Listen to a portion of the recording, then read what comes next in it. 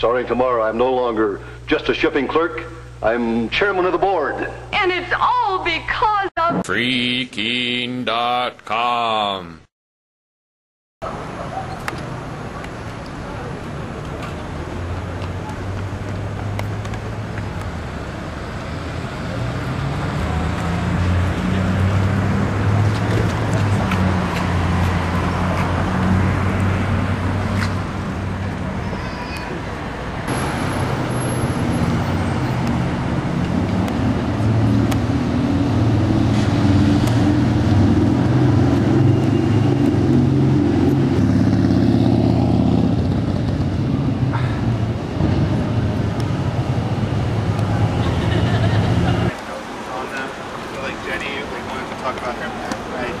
You guys with City Year?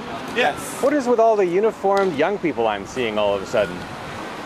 This is a part of our uniform that we wear on a daily basis.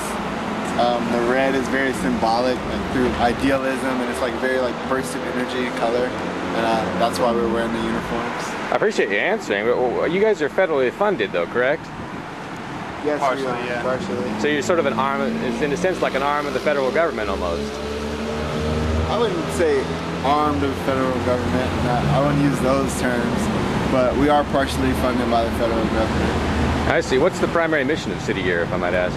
To decrease the high school dropout rate. I see. Yes. All right.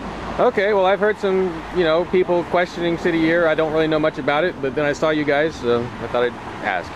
Sounds great. All right. Appreciate you answering. Our manager back there may know a bit more about it than we, or can give you some more answers. All right. I'll ask. I appreciate it. Have Appreciate transparency. You take care. I'm sorry to interrupt, but could you explain to me what City Year is? Sure. Go ahead.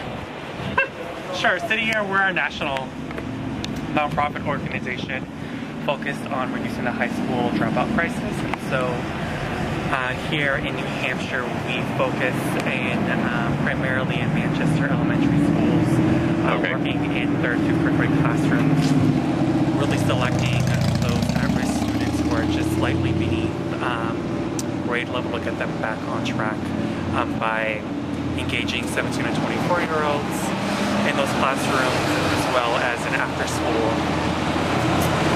Yeah.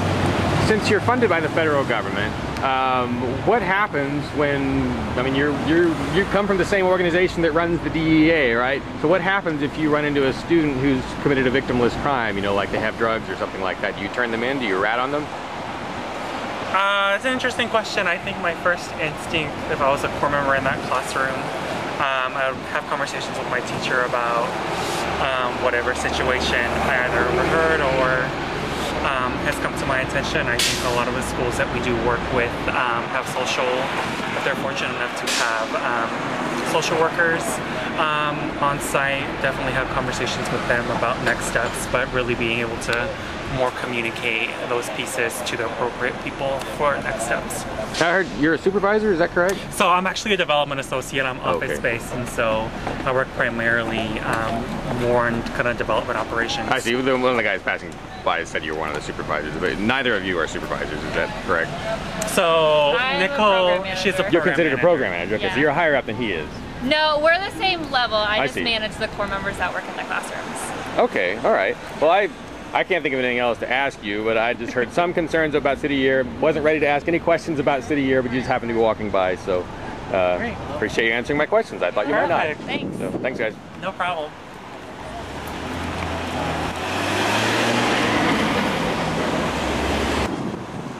They're all over the place in Manch today. Egypt people is very nice, and if the Egypt people take my advice, they will strike down the one-party state they fear. But that had better not happen here, 'cause we know that everything would fall apart if the city of Keene, New Hampshire starts to listen to the malcontents at Free Keene and sort of kind of cut spending. 'Cause the government needs some expensive things, like the wasteful 34 West building and the boondoggle jail where we put hat wearers and other people who could be considered swearers. Freaking.com